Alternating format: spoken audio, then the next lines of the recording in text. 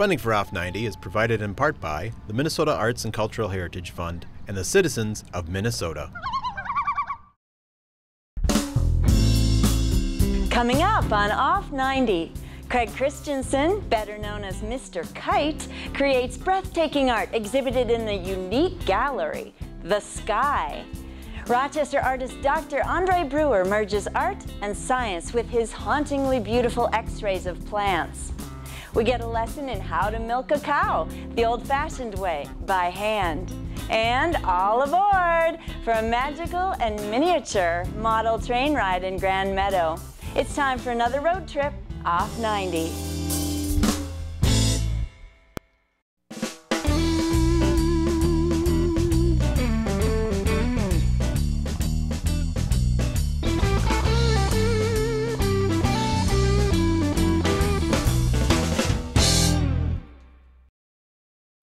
Hi, I'm Barbara Keith. Thanks for joining me on this episode of Off 90. First on today's program, from his sewing machine to the sky, Craig Christensen, better known to his friends and family as Mr. Kite, crafts kites that are beautiful works of art. We get to follow his creative process from design to sky as Craig lets his imagination soar. And as always, he's dressed in his trademark Sunday best. Okay, we're going to go this time.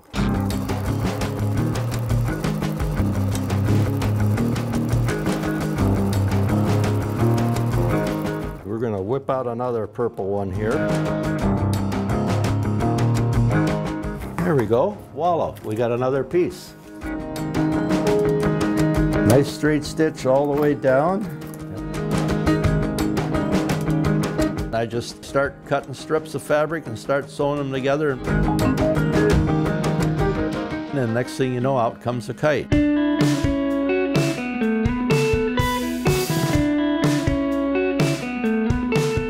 I'm known as Mr. Kite.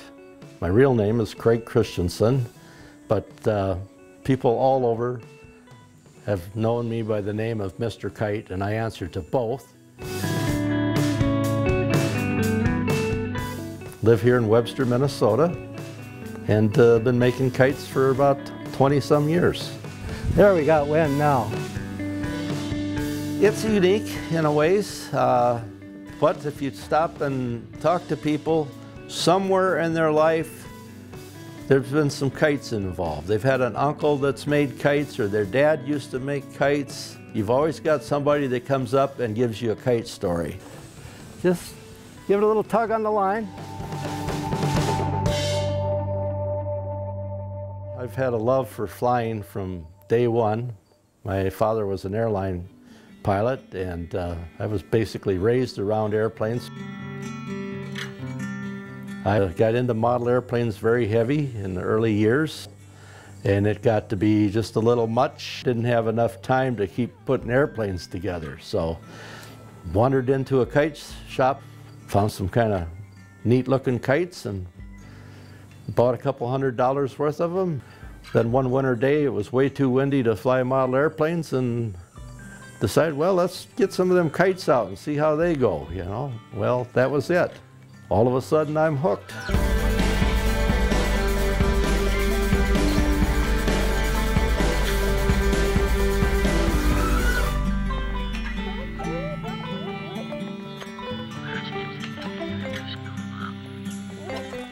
Well, I was about 40 years old or better, and when I bought these kites in the kite shop, and I got the look, and I thought, well, somebody else can build this stuff, I can too.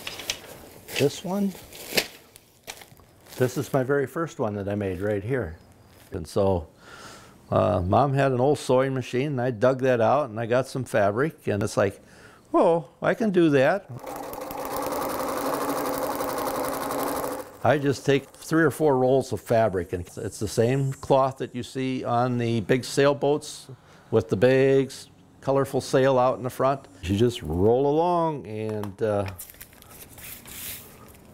voila, you got a piece. And what we do is make just a whole pile of them, and then we just keep adding them up till we get kites. There's times where I'll sit down and I'll sew for, 6 or 8 hours if nothing else is happening. and it just really isn't that hard. Pretty near everything will fly. Just have to work with it a little more than some of it.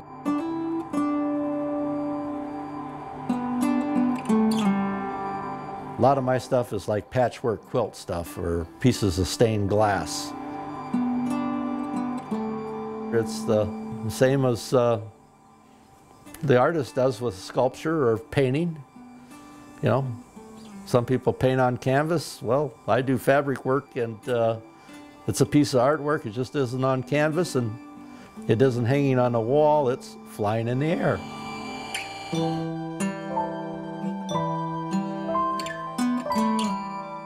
Peaceful. You're out in the fresh air. You're usually out where it's nice. Kite is just kind of floating around in the sky, and I always say it just that kite line just pulls the nastiness out of you and takes it off to somewhere where it needs to go.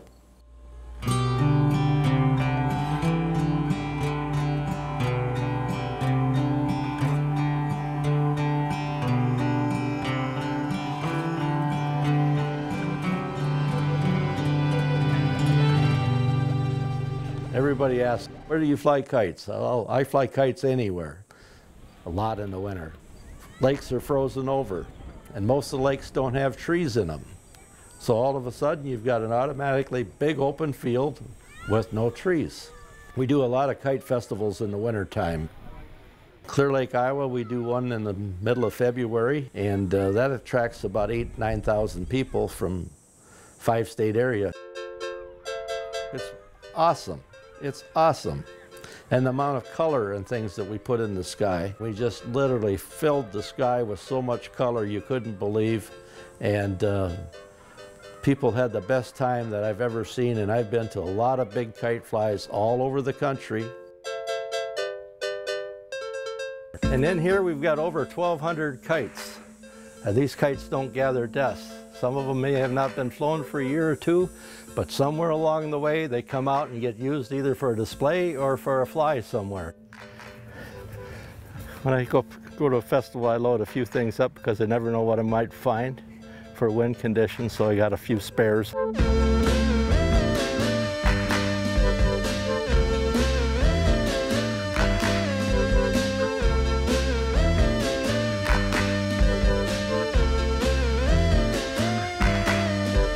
Well, I kind of picked up the name Mr. Kite, kind of added a little class, you know. One of the guys that I worked with says, oh, you should have a tuxedo. And the thing was kind of floating in the back of my mind.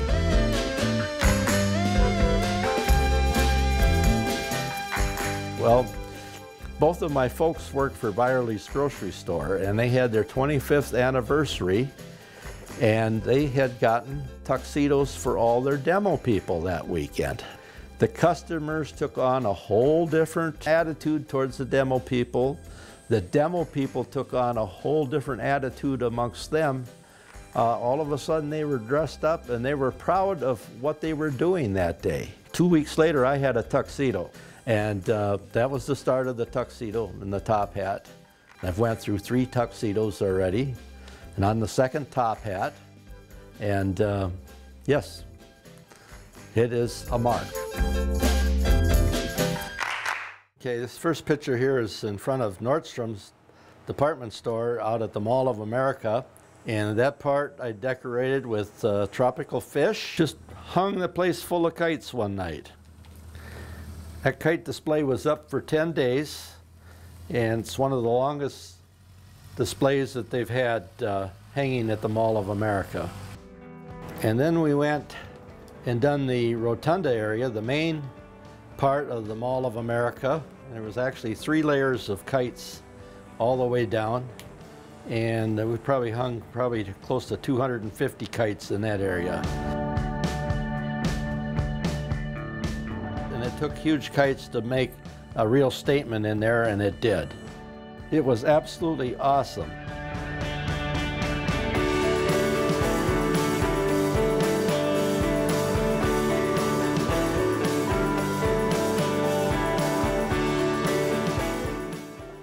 No, I never grew up. I'm still just a kid. 68 going on 15 or 16. peekaboo. Lifelong, yeah, desire of enjoying toys. Just a kid at heart.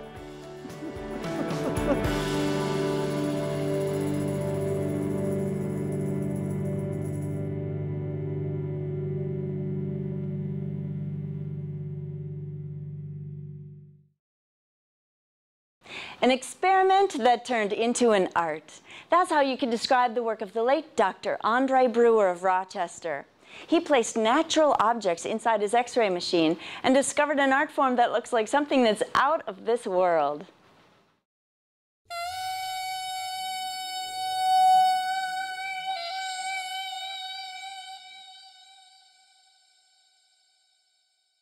Often when they first see them, they're really puzzled by what they are because they've never really seen anything quite like it before.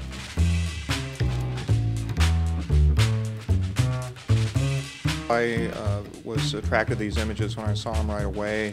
They are a very stripped down, direct presentation of natural forms, and yet they've got an elegance to them that I think is very artistic. It gives us a sense of what's underneath the surface in nature and some of the beauty there.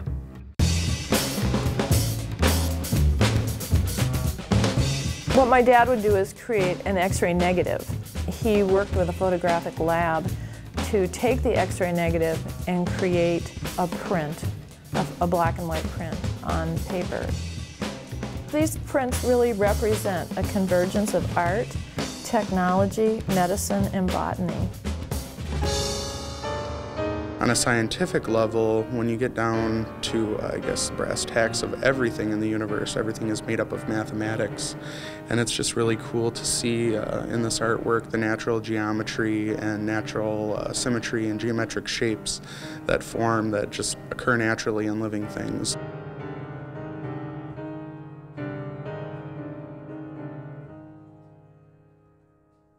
In a traditional medical X-ray, and X-rays are really large negatives. You'll notice your bones are white and the other tissues are sort of different shades of gray. And that's because the X-rays pass more easily through the softer tissues and have a harder time passing through the more dense tissues like bone. This is because somebody wanted to play around with it and experiment with different light, different settings, and show stuff that we don't normally see every day. My dad was born in South Africa. It's a country known for its beautiful flowers and plant life. And his mother was an avid gardener, and I think his father too. So he developed an awareness and appreciation for plants early on. He received his medical degree in South Africa, and it was in the early 40s. And so at that time he joined the South African Army, and as part of his service he was sent to Egypt. And on the ship from South Africa to Egypt, they just so happened to have a book called The Doctor's Mayo. And he was so inspired, I guess, after reading that book that he decided to try to come to the Mayo Clinic after the war, and so that's how he came to Minnesota in 1947. He studied plastic surgery, but then he ended up going into radiology once he was at Mayo Clinic. But in 1957, he and the family moved to Tucson, Arizona, and it was here that he spent most of his career. He started to do research for a book he was going to write on the history of diagnostic radiology. And in doing his research, he discovered that the early experimenters with the X-ray, they would X-ray just about anything, including flowers and shells, and I guess this made a big impression on him, even though the images at that time were sort of crude and cloudy. He filed that piece of information away, and then in the 1960s he received a grant to do research and study on cadaver kidneys, and with that came this small dishwasher-sized X-ray machine that you could put a specimen in and then close the door, so you had no fear of escaping radiation or anything. So it was with this machine that he started taking x-rays of plants, shells, and bean pods. He and my mom would go for hikes in the desert around Tucson and collect all kinds of specimens that he would then come back and x-ray. And any time he took a trip to a beach, he'd be, of course, collecting shells. So we had a lot of dried plants and flowers all around the house. It was kind of interesting. My dad actually called the x-ray prints skiagraphs, a word which comes from the Greek words skia and graph. Skia meaning shadow and graph meaning drawing.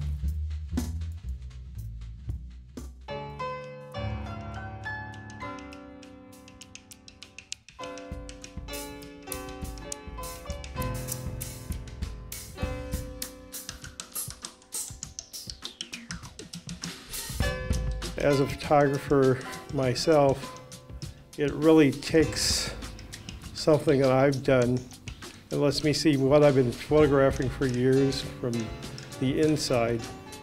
And I just think it's fascinating, and being an avid gardener even adds to the interest. So knowing a lot of the plants and then to see their inner structure is really a kind of breathtaking experience. I find it inspiring. It's fun to look at. It's relaxing. I really enjoy the pieces that look like they have movement in them. There's a little bit of a sexiness to them.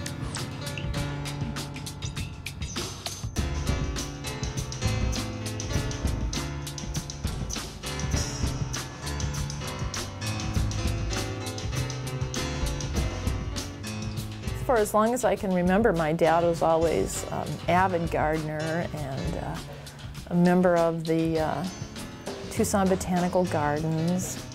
He'd have his mother send him seeds from South Africa, and he would grow them in the garden. I went to visit a friend at the University of Berkeley in California.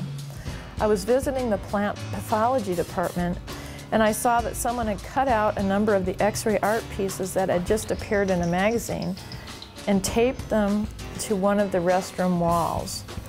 When I told him this, he took it as a high compliment, and he was fueled with enthusiasm for the hobby. He started doing his hobby in the 1960s, and he did it on and off for about 50 years. It's sort of funny now, looking back, that this hobby, which was very much just a sideline, something that he did for fun, has received more attention than all his work as a physician, an author, and a political activist.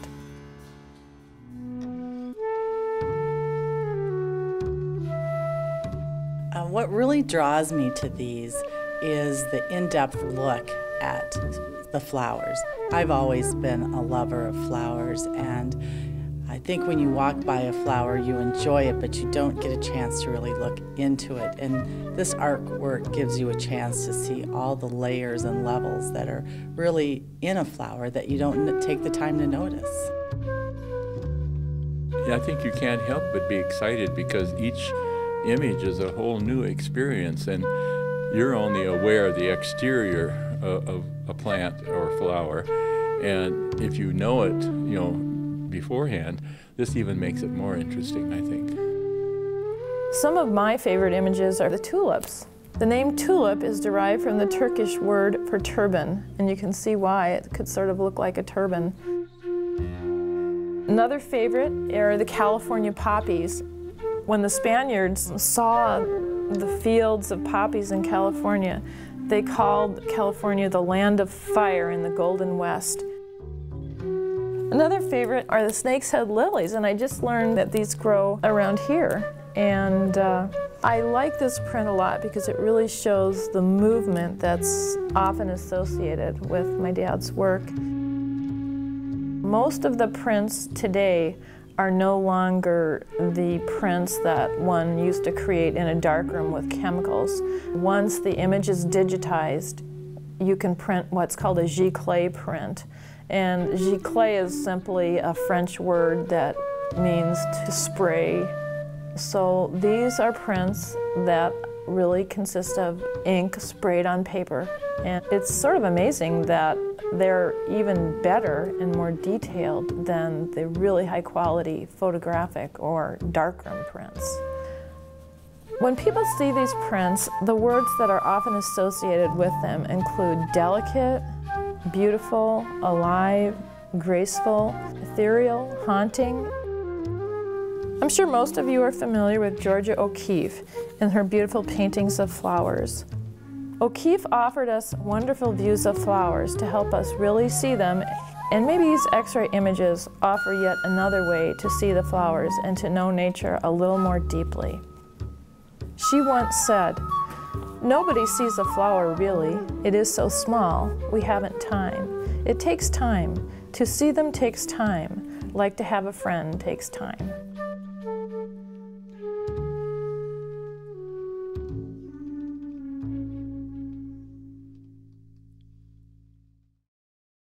Milking a cow by hand is almost a lost art. It takes skill, patience, and a firm grip. Back on the first season of Off 90, we headed to a family farm in Sargent to get a lesson in how it's done. There's no better teacher than Gene Anderson.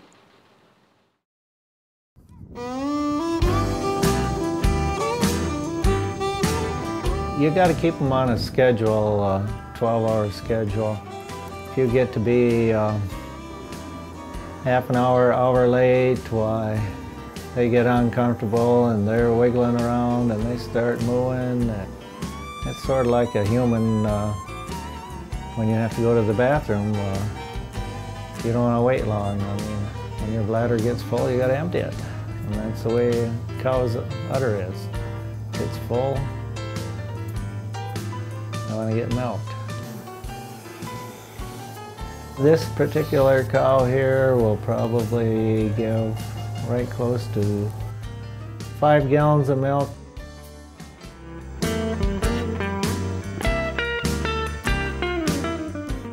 Milking a cow by hand is harder than one thinks. You don't want to go just flying right in there.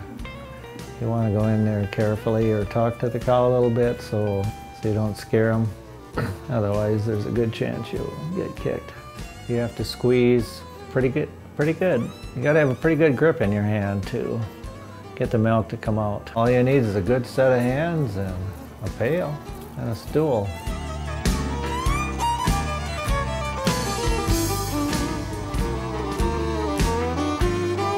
We're going to milk this cow by hand, and the best thing to do on the way in is touch them on the side. And then I'm going to take a alcohol wipe like people use and wash off her teats and massage her udder a little bit, and within a couple minutes her milk will be there ready to be milked. Just put your hand on there and then you got to squeeze it. Squeeze, release, squeeze, release, squeeze, release. And those with smaller teats are harder to milk if you have a big hand, so not much there to grab onto. You'll know when the cow is milked out because you'll run out of milk. The milk will quit coming out.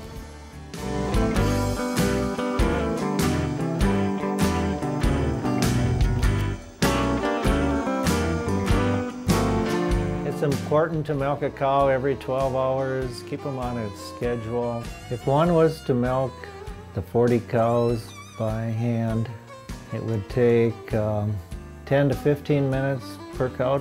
So if we get 4 cows an hour, you'd be milking forever, all day. My name is Gene Anderson. I'm a dairy farmer from Sargent, Minnesota. And I know how to milk a cow by hand. And I hope now that you know how to milk a cow by hand.